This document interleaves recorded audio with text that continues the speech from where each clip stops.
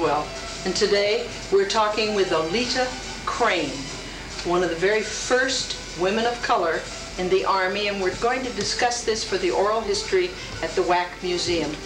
Oleta, it's a real pleasure, and I'd like to start with one question. When you were recruited into the Army, you were recruited to be a band member, but according to your biography, you never got to play in the band. Would you tell us why? Wasn't the right color. You weren't the right color. No. But you were recruited to be a band member. So what did you do when they said you couldn't play in the band? I was a little shocked and disappointed, but then I asked what were they going to do with me. And they said, well, because you have a degree, we're going to make you a cadre member. Well, of course, that hit me. I'd never heard the word cadre before. And I did get a dictionary and looked it up. And they said, the dictionary said a cadre is something around which something is built, a nuclei, I believe they called it. That didn't tell me anything. But I finally found out that cadre members were the sergeants, the corporals who took the raw recruits and made them soldiers. So I thought that sounds all right. So you became a cadre member at Fort Des Moines, Iowa? Yeah. Because that's where you took your initial training, isn't it? That's good. I was first a mail clerk. They would never give us our mail on time. Just you or all the women? All the women. We just couldn't get our mail. I think they were overwhelmed. They had one first sergeant, and she didn't have time to take care of all her chores to go get the mail and give it to us on time. So I cajoled and I begged to be the mail clerk. Mm-hmm. I finally got that job. Very rewarding to see the people be so pleased when they got their mail. Now, when you found you weren't going to be a member of a band, you started a band. You got together with some other people who were musicians, and they were all colors. Well, that was not me. They knew that. You weren't part of the Charcoal Burners? Oh, the Charcoal Burners was an organization. Oh. It was a group of women, all colors. Mm-hmm. And we decided we didn't like what we saw. And so we would meet these challenges or come up with some kind of strategies to overturn whatever it was we didn't like and to try to get something different. Well, now and particularly we were concerned because at that time they told us there should be only 3 officers to a unit. In my unit there were 21 because every time a black officer would graduate they wouldn't assign it to a white organization. We only had one Squadron W at Fort Des Moines. I think it was Squadron W, Squadron something. And that's where they put all the black officers. So that's why we organized this thing. As they sent the white girls to the Pentagon and other places, they would listen to see what they heard they were going to do with the black officers. And they'd tell us. And so we hired a lawyer, and we would meet and plan our strategies, and we had this was our signal to each other, the Charcoal Burners. Isn't that one? That was the first real integration then. Yes, it was. We hadn't thought about it. We're just a bunch of folks that liked each other. I remember we had Albert Decker, who was a movie star, and his sister Kay Ecken was there. And I've forgotten, we had Liz Rytel, whose father taught at Columbia University. She was a cartoonist who made fun of all the stupidness that went on. But that didn't last too long because I woke up one morning and they had shipped them all out to the Mojave Desert. I've never heard from one, never found one since. Isn't that a shame? And some of the black officers they shipped out in the field sell bombs. I'm amazed that I survived. But I did. You did survive. And I always said what I had to say, but I said, sir, and I saluted. That's good. You had a college degree before you ever joined the Army. Yes, I did. But you didn't come in as an officer. No, they selected, the first class had 440 officers, 444 candidates. Mm-hmm. 44 of them were black. I was not one of that group. I don't think I applied. I probably didn't know about it. Mm-hmm. And then they brought in the second group, I believe. I think I was the first enlisted class. 173 of us. The first enlisted class of basic trainees. Yes. That were... See, you had two classes for officers who were supposed to be trained in order to train us. That's correct. And then they brought in the enlisted people who were to be trained by those who had been trained. When did you decide and make application for officer candidate school? I don't know, one morning I woke up and the headlines in the newspaper was that they needed women to help win the war by playing in the band. But I'd never seen a parade, so what did I know? But since I had played in the band in high school, I played a cornet and a French horn, and I learned a little saxophone. I thought it would be a good time to improve and be a good musician, and that's why I joined. And you joined the Army and then didn't get to be a band member, No. but you did get to be a mail clerk, and then you went on, and then you applied for officer candidate school. I don't know whether I applied or how I got there. I remember taking the test. I remember being selected. But also, I know that when I was moved up to the regimental command, I became battalion commander of the black troops of 1800. And of course, one of my jobs was to go back and kind of supervise the band. The band that you couldn't play in. That is right. But they did have a black band at that time. Had an excellent. They organized a black, because we used to have these meetings, and we were sure we had a spy in the meeting who went back and told the commandant what we were playing. And I remember him calling us in one morning and said, you know, I've just decided to have a black band. So we know somebody told him, but we didn't care. We got the band. Good. It was an excellent band. After you became an officer, what field did you go into? They kept me at Fort Des Moines for 40 long months. You didn't join the Army to see the world, did you? No. I stayed there, and when we, out of our charcoal burning thing, when we had, they decided to create a black regiment at Fort Des Moines.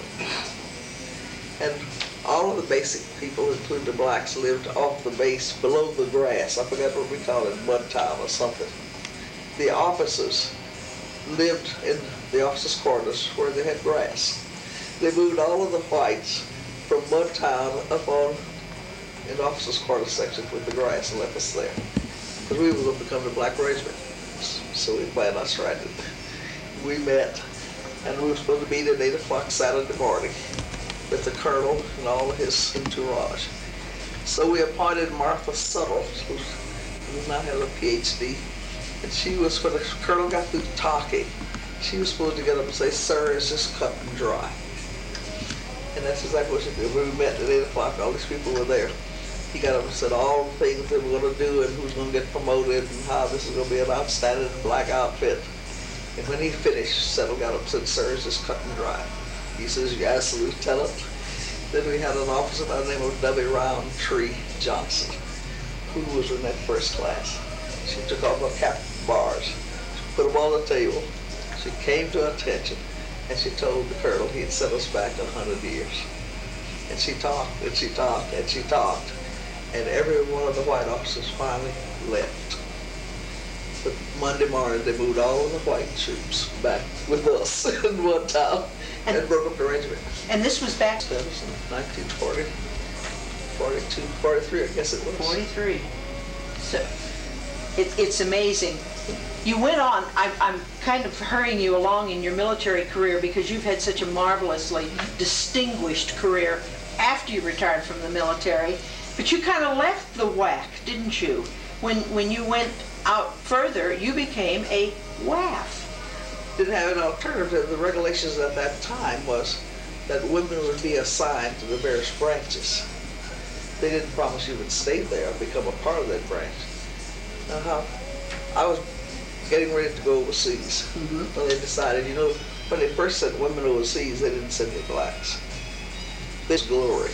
You only could when the flag fell down. That's right. I know that. So I was out on the parade ground, sitting on the parade ground, and I got orders to come back to the regiment. They told me I was being taken off, and I was to go to Nebraska to take over that command because the lady who was running it had been shipped out. And what was happening there was that they said all the women were homosexual. And when I got in, the colonel told me what went on, and he wanted me to stop it. Find out what it was to stop it. Well, I was just a second lieutenant, I think. First lieutenant, something like that. So as I talked to the women, the thing I found out was that, you know, when we first went, if you go back and look at the newspapers, they said we went in as prostitutes to take the place of the women who hung around the gates at the ORA.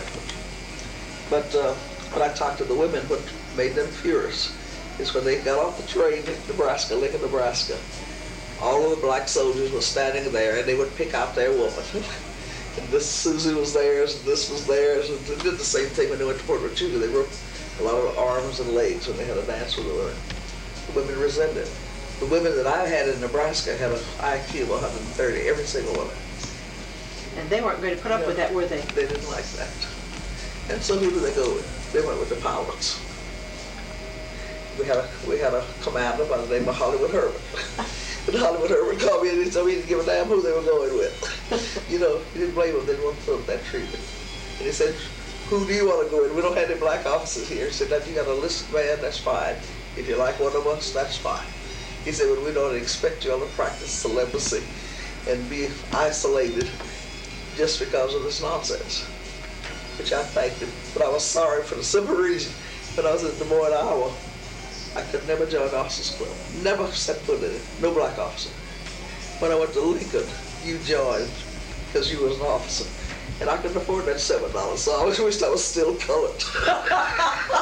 What you're telling me is that at Fort Des Moines, because it didn't make any difference what your rank was, your color dictated whatever you did. That's correct. And it's my understanding that they only had 10 women who belonged to that club because the young women who ran around with us refused to go. When you say young women that ran around with you, you're talking about the young white officers? Yes. Because it didn't mean anything to them. No, they all came from college in New York and around, you know, this was nonsense to them. Every Friday we had to go out on the parade ground to practice calisthenics. And the carrot was that once you finished, you went to the officers club for free beer and sandwiches. Everybody with us. The blacks were not allowed to go? No, we got a cab went to town, so did the white suit. Good for them. You know, I'm glad to know that they did. Oh, they did. But you were, now we didn't end segregation in the Army until 1949. So you underwent a number of years. One of the things I recall is when they were to make women a part of the regular Army, I was selected to go to Kentucky to take the tests.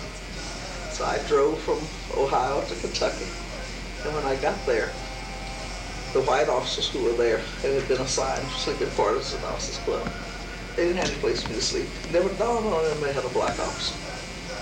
So I had to physically sleep in the bed with the black woman who ran the recreation center. Oh. She was fierce and so was I. I would think so. But you know, we were civilized. Made it through the night. I won't ask you anything further than that. The word got to the command nationals. They sent me an official apology. They were embarrassed. I would hope so. But by the time I went to take my test, which was oral, I was so furious. I guess that's why I flunked. I didn't pass. I had never flunked anything before. So I thought I had really my race down for 3 years. I was sad as could be. But I found that every bit of discrimination that happened to me turned out to be the best. Okay, tell Well, us. because when the women went in and who got selected to the regular, you know, they found out you had this bill called the White Charger. At age 50, you had to be a permanent lieutenant colonel. Permanent lieutenant colonel. Well, those billets were open from the men came under that. So that was very competitive. So a lot of our fine women who came into the service, when they hit the age of 50, if they didn't get lieutenant colonel permanent, they were put out 10 years soon. Just left. Just I could have goodbye. been on those, but segregation kept me from being that. So I didn't have to worry. Well, how wonderful that you can look at this as a positive instead of a negative. It wasn't their fault. It was just the Army. Same thing happened when I went to Officer Cabinet School. There were 300 of us in the class, 3 blacks. We weren't allowed to sleep in the barracks with those women. You know, we had double bunks, so big deal. So we don't care about not sleeping in the bunks. They gave us a private room. You were better than the white candidates. And so they do that. They were real mad, wanted to know why. I said, you know, because we're colored. So we decided to test it further. And we asked the commander, she objected if we went and took our baths before they did. She thought that was excellent. She's from the South. She was pleased. So every morning we'd get up and take our bath. We had the whole bathroom to ourselves. And the hottest water, too, We had probably. everything. Then we came back and closed our doors when the whistle went off. 297, two down to the bathroom. And finally, when we got a chance, we were all finished and dressed. And we were glad again we were colored. It worked out just fine. You know, it seems to me that your attitude you never really looked at it as segregation, but as an opportunity to further yourself and your cause of women. Well, I did. I knew that those women there were not, they didn't create those laws. We wanted the laws of the Army. And that's where it had always been. They had not seen fit to change. They didn't care whether they succeeded. They were going to succeed despite it. But, you know, they just caught with them now. When you were giving a speech at the WAC Veterans Association, you made the comment about, I would rather change my mind and succeed than not change my mind and fail. And that's what you're saying about the Army. Absolutely. They failed for a long, long time because they refused to change their mind. That's right. But you women forced those changes and then succeeded. And then I think the Chinese had a lot to do with the prisoners. Yes, tell that story, would you please? Well, it's always been my understanding that when they took prisoners of war, the ranking officer was always put in charge. When they took the prisoners in China, that's during that Yellow River thing, yes. The Chinese brought them all together and segregated them by race and said, I want you to feel right at home. Well, that really shook up a bit. Because some of our young men went to China and they said they were bringing brainwash with communism. We couldn't afford that. And that's when Harry Truman? That's what they told us in a secret meeting. I've never heard it since. Well, it makes sense. Sure, it makes sense. It makes sense. And then that's when the 25th infantry, I believe it was, had been wiped out. They didn't have any replacement there. We had the 24th infantry, which were all black. Yes. You must remember the black men trained with broomsticks and not guns. Yes. They weren't trained that well. But they stood up and But they did very well when they went course. over. They did very We've well. always done well in whatever. Everybody does well when you give them a chance. They That's have to correct. do it. You know, just plain and simple. All right, let's move ahead a little bit. You when they made the United States Air Force, and you were in the Army Air Corps, Yes. you became a member of the United States Air Force and served the rest of your service in the Air Force. Yes, well, you know, when they separated the Army from the Air Force, and I think that was, what, 1948? 1948, 49, in that area. So wherever you were, that's where you stayed. Yes. So I had nothing to do with it. And you went on and you completed your service, and because this is a WAC film, I'm going to say, and you completed very honorable service in 1963 and retired from the military. 20 years, 6 months, and 17 days. But then you went on, and I'd like you to tell us, because you've had a very distinguished career. You have 2 bachelor's degrees, you have a master's degree, you have attended all kinds of different schooling, but I'd like you to tell us about your life. You had a career, you could have gone home, enjoyed yourself the rest of your life, but you didn't. You went on and did some wonderful things, and would you please tell us about it? Well, you know, as I think about my career, I don't know if mine was any different than some of my sisters who married and were housewives. Well, they're both important. I thought they were. And, but I guess I took after my mother. I always had a sense of wanting to know. And that has always moved me to read the best books or try to meet the best people, walk across the best colleges to say I have been. Oh, wonderful. I like that. And I did go to Cambridge for a short course. I took a chance and applied. I've always just taken a chance to keep people honest. That's the way you keep them honest. It's Asked to do something. and just take a chance. Okay, so you went, but when did you go with the Department of Labor? After I retired in May of, well, I guess the 1st of June of '63. But I had gone to some undergraduate school, and we got our degree on May the 31st of '63. And they took us to Heidelberg, and the commencement speech was given in French. For some strange, it was quite a setting. Down there, we had beer, but a stupid French had. So it was all very good. But in order to get back into civilian life, I thought that perhaps I should go to school. So I applied to go to the School of International Relations at the University of Vienna, summer school in St. Wolfgang, Austria, and I was accepted. And so I went there. And I failed one of the courses because, you know, they never let us talk about communism in the military. And I remember having an oral test. They wanted to know who was the president of Russia, and of course I didn't know. You know, I wasn't daring to know. I was supposed to know. And I didn't know who he was. The man couldn't believe it. They gave me a seat. Broke my heart. But it was an interesting middle thing. And I remember that I had heard in America that about chubba checkers, who let everybody know that they could dance. At that time, only the people that could dance were blacks. Oh, yes. When chubba checkers came on the scene, everybody could dance. And do the twist. Do the twist. And that was exciting. And then there was somebody who wrote a song one night, had my thrill on Mulberry Hill. I forgot who he was. I heard about the students sitting, but I had never heard of Martin Luther King. Just had not. A young lady from Memphis, Tennessee came over, and she had been one of the students sit in. Time to going to work for the government in the Department of Labor. What was your first job? First job I got with the Department of Labor was a contract expert. Contract? But now I remember you're telling me that they didn't let women in to procurement. I tell you, there were 2 women who got in procurement and manpower management. I was the second. Can't remember who the first lady was who was in, and she was in procurement. They announced when I was in Europe that anyone who worked in manpower certainly ought to know something about contracts, and that they had to go to contract school. The men didn't want to hear it. And I was selected to go to the Army contract school, the hardest class I've ever attended in my life. Really? But I never the terms. The procurement was just really.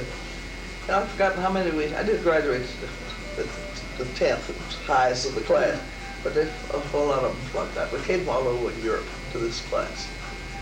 And I took the course and I finished. I was a formal contracting officer. So I represented the general on all of the manpower teams when we went out. Came up with the manpower that they needed. If they're starting a new base, the team would go out and we'd try to decide how many manpower people we needed to do this particular job. And some of it we might contract out, and some of it we assigned military people to. But that's how I got my training, by going to this school I forgot, somewhere in Germany. Okay, so then when you retired, did you immediately go to work for the government? No, I hadn't thought what I was going to do. I was trying to decide whether to go to law school or what when I came back to America. I enrolled in, I went to the School of International Relations at American University, because that kind of intrigued me. And while I was there, they started a poverty program under Lyndon Johnson. And they didn't have any contract people at all. They all came out of the military. See, the Department of Labor, they didn't have a contract except buying supplies and soaps and that sort of thing. So this new engineering thing of these social programs meant that they didn't have contract people. And I remember sitting talking to a young man, a white guy. I told him I was down to the Department of Labor. They were saying they needed contract people. He said, "Oh, don't you do that. They said it's going to be an all segregated outfit, I'll bet you." And I said, well, maybe so, maybe not. But anyway, I went to a dance one night and ran into some recruiters. And they asked me what I was doing. They knew I'd just come out. And I told them I hadn't decided I was going back to Germany to wash my feet in the Rhine for the last time. And they turned my name in, so I got a letter asking if I'd come in for an interview. And I went in. They wanted to hire me that day for $50 a day. That was a lot of money. But I told them I'd still go back to Germany. And I did go back, but I came back. And they hired me, brought me on the job as an expert. And I think they had about 2 contracting officers who covered the whole United States for the poverty program. So they'd call me at midnight to be ready to catch the 8 o'clock flight out. You know, just like you picked up your razor and your shaving kit the way you went. But I did that for 4 months. Then they decided I should be a civil servant, which I didn't know anything about. Somebody went down, they rated me as a GS-13, and that's how I came into the government. I still don't know how, but I became a civil servant because somebody said I should be. Again, making what could have been an adversarial position of one of success. That's what it was. And then at that time, I became chief of a policy, some kind of policy division, as well as we did a lot of contracting. And it was very fascinating to find out, if we did the poverty programs, one of the things that I found interesting is down south and also in Massachusetts, women who worked in the hospital as supervisors got about $1.25 an hour. Our law said that we could not employ any of the people that we were trying to upgrade for less than $1.25 an hour. So it meant that some of these women were making 80 cents an hour, training some of these school kids $1.25 an hour. But as a result of that, they had to upgrade the amount of money they paid them an hour to bring their salaries higher than the people. Yeah, We never got a contract in Springfield, Massachusetts. They refused. Just no. I never got a contract in Springfield. Isn't that interesting? So that had a big impact on raising salaries of women again, which I thought was good. Oh, yes. Now, you went on in the Department of Labor. I've got this here. And you went on, and now you are in a regional director. I'm a regional administrator. A regional administrator. We have 10 regional administrators throughout the United States, and we report directly to Washington. And tell me just a little bit what you do. Well, why is this kept? The Women's Bureau was created June the 5th, 1920, and signed into law by Woodrow Wilson. Our mission was to improve the working conditions of women. It's a very vague thing, but that's what we do. We go out and we make speeches, and we try to figure out right now, one of the initiatives we've been working on is trying to get women in non-traditional careers. We have a fact sheet out that discusses, give them the skills that'll pay the bills. Because you pay the same thing for bread that anybody else pays, who makes $50 an hour. That's correct.